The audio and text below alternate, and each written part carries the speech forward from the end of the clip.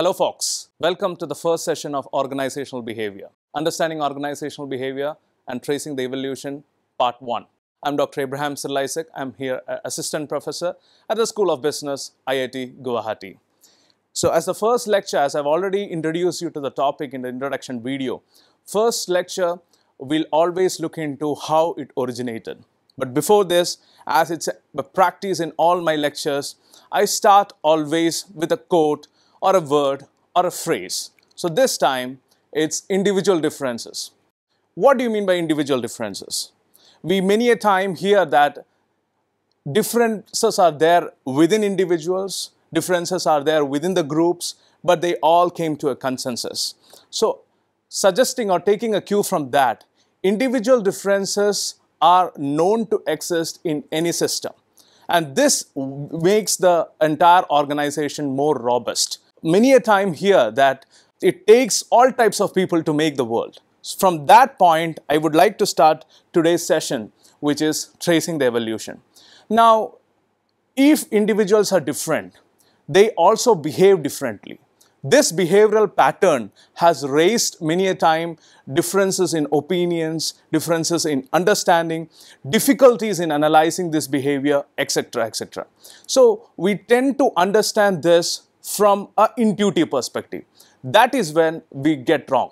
So we go into a situation where we look into systematic study. Systematic study is nothing but introducing the topic, understanding the interactions or relationship between different elements, different actors associated with it, trying to understand the cause and effects or trying to attribute the causes and effects of those particular relationships, and finally making conclusions which are based on scientific evidence. So I'll just like to add on this.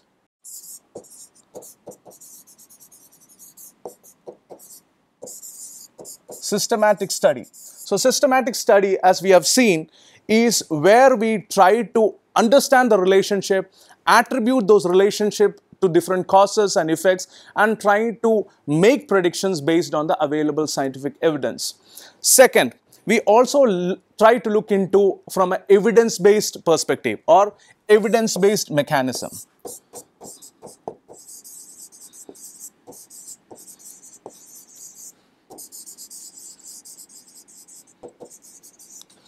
Let me ask you a simple question. Now, when we used to get fever, we used to go to a doctor, he would prescribe a medicine. But during the COVID times, fever was the first symptom. So if you visit a doctor, it is very hard to get even a paracetamol. So basically, new evidence has come into picture, and based on those scientific evidence available presently with the doctors, they tend to make decision. How is management different? Management is also a science. So this is where evidence-based mechanism comes into picture. Evidence-based mechanism looks into the available scientific evidence of the present-day scenario and tries to bring up solutions. As we commonly say, modern-day problems require modern-day solution. And this is the reason why we bring evidence-based mechanism into picture. Now, having seen systematic study and evidence-based mechanism in management, we also don't discredit, we also consider intuition. Intuition is where you have a certain gut feeling that this is how it is going to happen.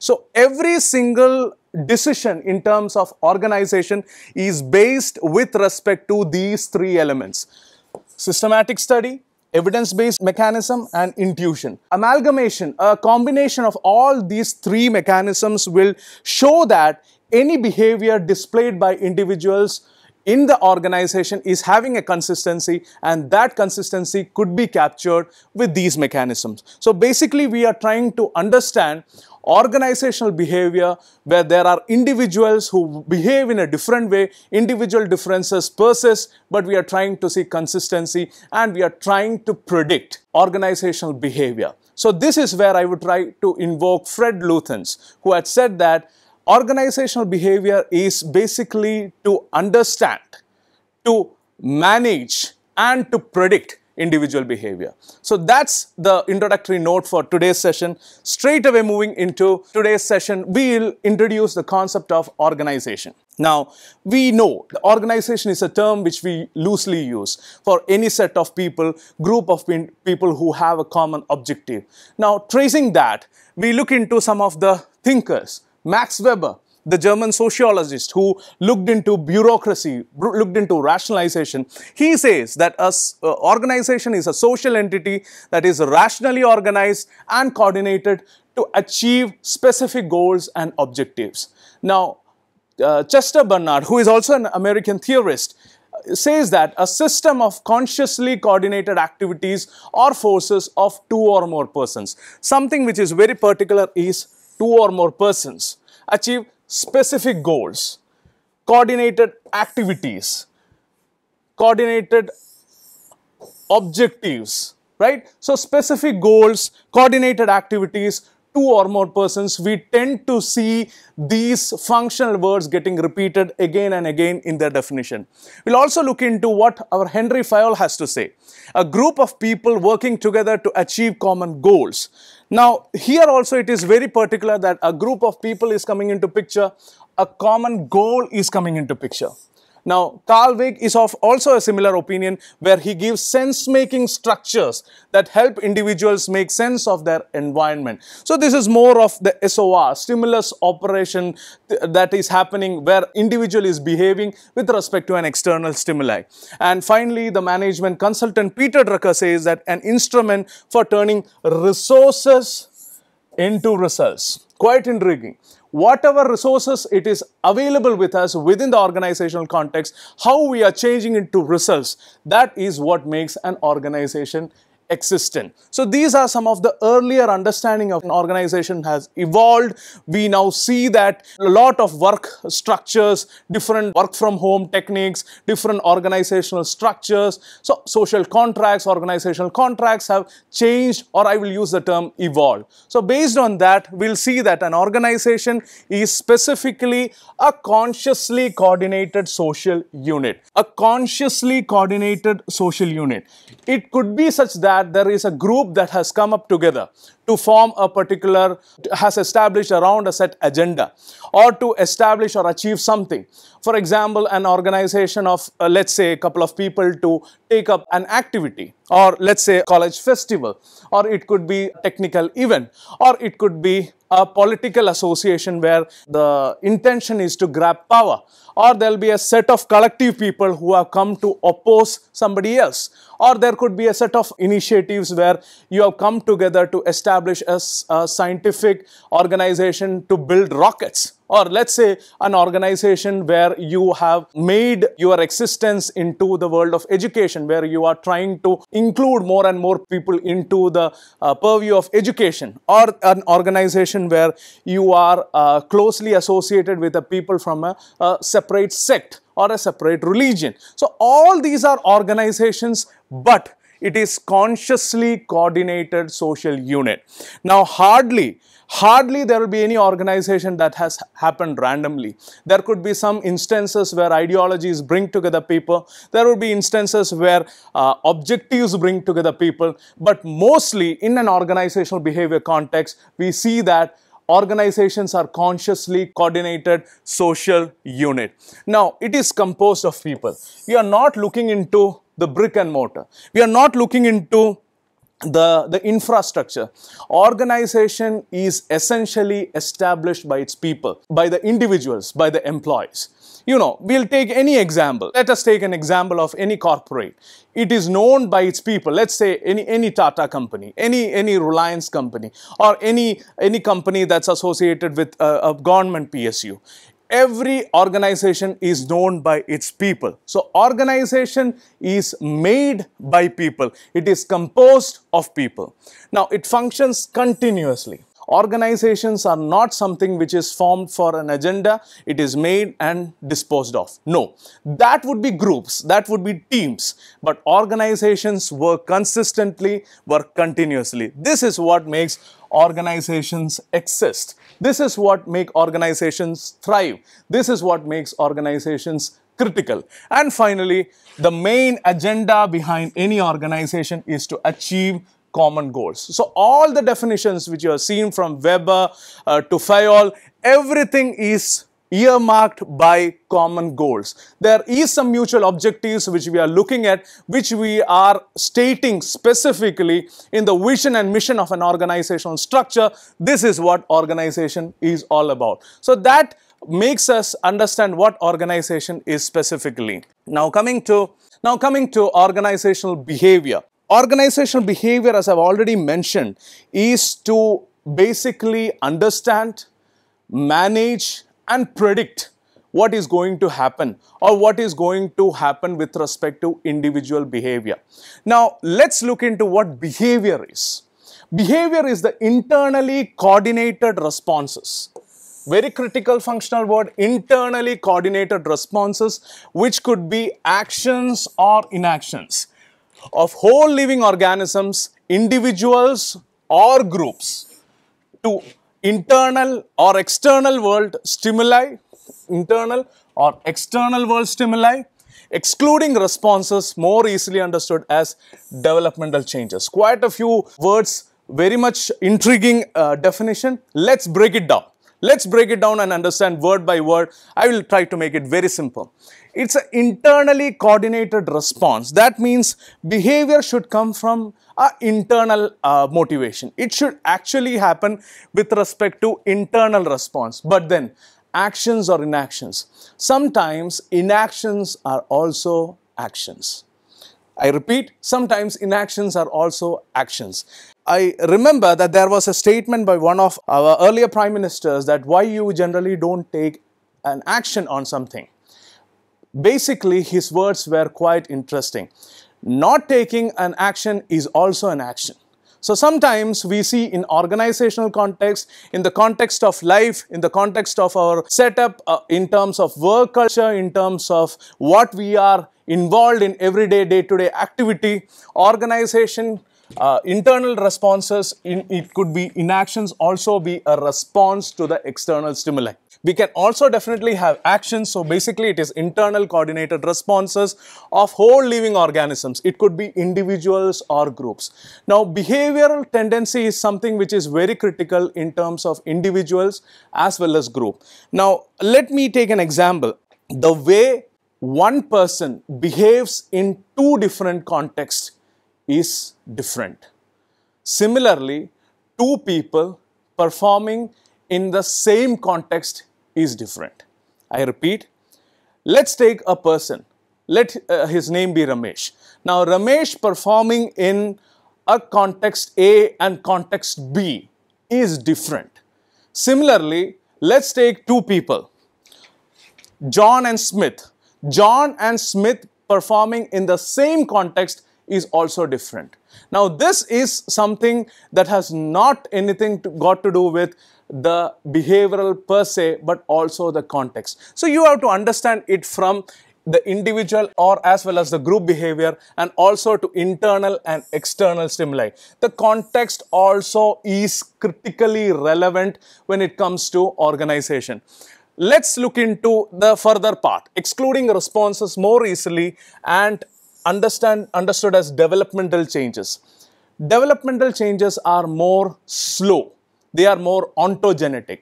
They are controlled by the genes you are made up of. So basically, if you are looking into any behavior, it might not come under the developmental changes purview for the simple reason that those are literally slower changes. Those are literally guided by your genes, ontogenetic. So in other words, behavior refers to how an individual or group acts when it is interacting with others. As simple as that. How me, you or any other person is interacting with any other individual is behavior. Now, I'll also give an example. Let's say every single individual, this is what makes organizational behavior interesting. This is what makes the behavioral part in organization typically interesting. Let us look into any situation we are in. We look into every other individual, we see how they behave, how they react, how they respond to different stimuli. Please introspect within yourself. From this moment, every move you are making to the outside world, you are either focusing on somebody, looking into how he or she is reacting to an external stimuli. This is what makes behavior interesting. This is what makes organizational behavior more critical and more relevant. Now let's look into something which is more scientific, how Kurt Lewin has simplified the model of human behavior. Individual's behavior, let's assume it as B, is a function of the person P, including their personality. The persona is important, the personality and motivation, and their environment, which includes their physical as well as social surroundings. Now, this can be broken down to a simple equation. B is a function of P and E. P is the personality of the individual and E is specifically the environment. But easily said than done. What we have to understand is that personality could be made of different traits, different attitudes, different personality, different dispositions, etc. Again, motivation. Motivation could be intrinsic, could be extrinsic. Sometimes I go to a food item because of intrinsic motivation, because I'm hungry. Sometimes the food becomes so attractive or food is so tasty, right? So I go to that food because of some extrinsic motivation, because that food or the caterer or the person who is serving them is well known, well reputed for the taste, so I'll go to him. So basically this is what motivation is. It could be either extrinsic or intrinsic. Also, we are looking into environmental. Environment could be the context you are in. You are in an organizational setup, very rigid, very strict in terms of, let's say you have a mobile no use policy. So basically you have to surrender your mobile phones, or let's say there are companies which actually mask your cameras and cell phone cameras, etc. when you get into the organization. So that could be a policy where you are looked upon on a basis of speculation, on a basis of doubt. So those are situations where you don't have a freedom. So this environment or that context modifies your behavior. Otherwise, cool person you are, or otherwise a person who is very jovial, very much excited and very much extrovert you are, you tend to be in a restrictive mode. You tend to keep restrained over things which otherwise you would not have because of the environment. Let's look into the same person. Let's take an example of a person, Anuradha, who is coming into an organization who is supposedly very introvert, shy, etc. But seeing the organization, a flat structure within the organization, there is hardly any hierarchy, any bossing around that is happening, then people tend to be, she tends to turn her behavioral pattern into something different. So organizational behavior is quite dynamic. As I have introduced the topic, I have already mentioned individual differences. It takes all types of people to make the world. But to see the consistency, again going back to the first point, to see the consistency, we have to look it into from an evidence-based perspective.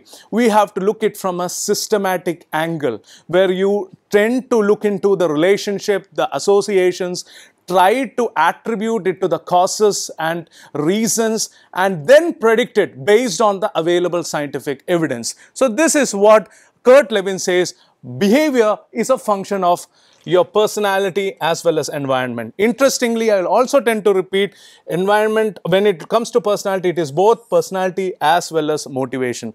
Now, what do you mean by environment in physical surrounding? It could be such that social surrounding I have already clarified with respect to the person you are. You are in an environment which is more democratic, more consultative, more interestingly active. It brings the different person inside from within you and you change altogether. But let's look into a possibility where you are in a work condition which is very hot, humid, very difficult to work in such situation. It could be the physical surrounding. There too, you will have a change in behavior. So environment does not mean that it is only associated with your social surrounding. It also has an implication to your physical surrounding. Now coming to organizational behavior as a discipline. It has different dimensions, but I would say it emerges into a common body of knowledge. I repeat, it emerges into a common body of knowledge, which is organizational behavior. Let's break it down. Let's break it down to behavioral science contribution, unit of analysis, output. It heavily takes from psychology. It heavily takes input from psychology, where the contribution comes in learning, motivation, personality, emotions, perception, training, leadership, job satisfaction, individual decision making, performance appraisal, attitude measurement, employee selection, work design, stress, etc. So it heavily contributes or takes the contribution from psychology, where you look people from a closer angle. You look into the personality, you look into the individual differences and tend to appreciate it. Again, you look into the social psychology angle. You look into the social angle, all the behavioral change, how interventions can change attitude. What is the difference of, what is the process of change in communication? What is happening in group decision making process? What are the different stages of that? Communication, power, the quest for power, the power distance, every single cultural perspective, conflict, intergroup behavior, all these aspects tend to make you to look into the unit of analysis from a group angle, because you are more concerned with the social psychology angle. In psychology, you are more focused on the individual perspective, but in social psychology, you are more looking into the group perspective. Now comes the sociology angle, where people are more concerned with organizational theory, organizational technology. The contributions are culture, the change. So basically, the unit of analysis becomes organizational system. It looks into a macroscopic viewpoint. It does not take the microscopic viewpoint of psychology. Sociology contributes heavily to organizational behavior from a more of a macro angle, which is organizational technology, organizational change, organizational culture. It also comes or takes heavily from anthropology, where you look into human-human interaction, comparative values, comparative attitudes, cross-cultural analysis, organizational culture specifically, and even organizational environment and power. This is where individual specific comparison takes a backseat and organizational comparison comes into the front seat. So again, the unit of analysis becomes organization system. That's how the study of organizational behavior as a discipline has emerged over time. Now comes organizational behavior. Let's understand organizational behavior in a very crisp and clear manner. It's a field of study that investigates the impact that individuals, groups, and structures have on behavior within the organization. This is something which is very intriguing. Investigates the impact of individuals which are seen, individual behavior, how it is creating differences, how it is creating, bringing out change in terms of the solutions that is required. We have also seen the involvement of groups. What about the third element, the structure? The structure also, the knowledge about structure also gives us an idea on how organizational behavior is emerging. We know the person. Let's assume we know person A.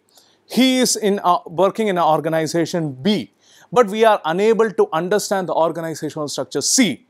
Then we are in a position not to actually establish the contribution of organizational behavior, how organizational behavior is actually getting affected within the knowledge scenario or within the organizational aspect. So this is where structure also becomes relevant. So it takes a macro aspect of macro viewpoint of organizational structure on behavior within the organization. For the purpose of applying such knowledge towards predicting and improving an organization effectiveness. What is the end result? What is the end goal?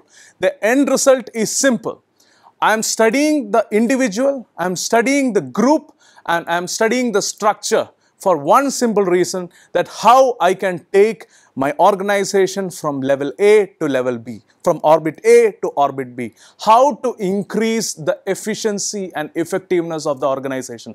That's the core reason why I'm actually involved and interested in studying in what individuals are, what or how they behave, what is their predisposition within the organization, how they are evolving within the organization, what is the learning pattern within the organization, how they are emerging in different scenarios, how they are reacting to different stimuli, how they are coordinating, or in terms of cooperation, how they are, how groups are formed, what is the cohesion, what are the different stages that the organization is displaying in terms of group formation, how is the team dynamics that is happening, and what exactly is the structure of the organization, how the structure is formed and how this structure is adding knowledge to your organizational effectiveness. So all these three aspects, individuals, groups and organizational structure, how these three are contributing to organization effectiveness makes the study of organizational behavior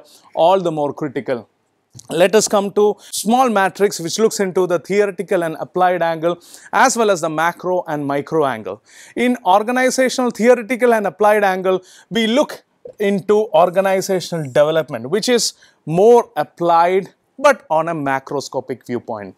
We look into organization from a very large angle. We look at it from a very macroscopic viewpoint that we don't consider individuals. When you are looking into organizational development, the key is to look into the structure, the design of the organization. Individuals are sure a part of it, but the focus is mainly on the organizational structure, which is more applied, which is more macroscopic in view.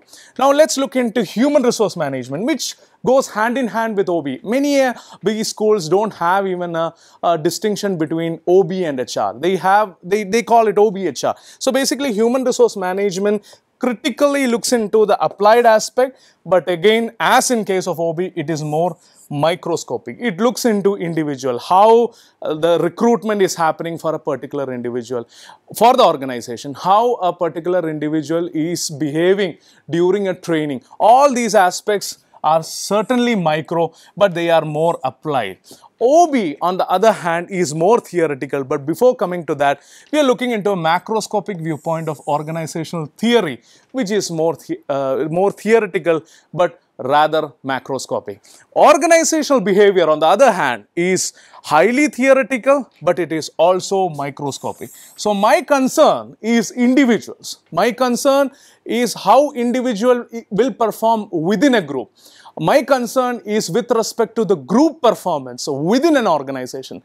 I am not so bothered about the macroscopic angle, but as an organizational behavior theorist, I would like to look into the individuals, their predispositions, how they interact, how they mingle, how they act to responses. Let's look into a scenario where you are bringing in, let's say, Sheila, an individual who is coming to an organization for the first day of her life. So she sees the organization structure, she sees that it's more of a hierarchy that's happening within the organization.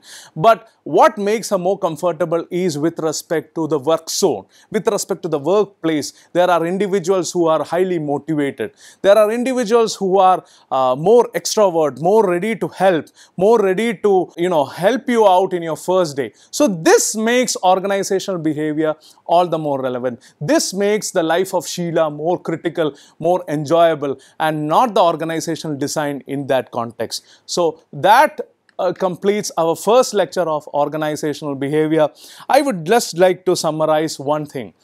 Every single individual is different. It takes all types of people to make the world. That said, organizational behavior is something which is very critically understood from the behavioral point of view. And behavior cannot be easily understood because it could be random. That said, we cannot leave random behavior stating that, okay, we cannot measure it. We have to use a systematic approach, and systematic approach means that we are actually looking into the different available associations or relationship. We are trying to relate it with different causes and effects and how to predict it from the available scientific evidence. Also, we look into evidence-based management, which looks into the recent available scientific evidence. Based on that, we tend to predict the behavior. I also try to you to recollect the example I gave in terms of COVID. new scientific evidence coming into picture means that you have to take a decision based on the new available scientific evidence. So modern problems might require modern solutions. So basically, the evidence-based management becomes a second angle. That said, there is always an element of randomness and unpredictability that will come in human behavior. That is where your gut feeling, your intuition will help you. So a combination of these three things will help you to get to what is known as organizational behavior. See you with more details of organizational behavior in the next class. Till then, take care. Goodbye.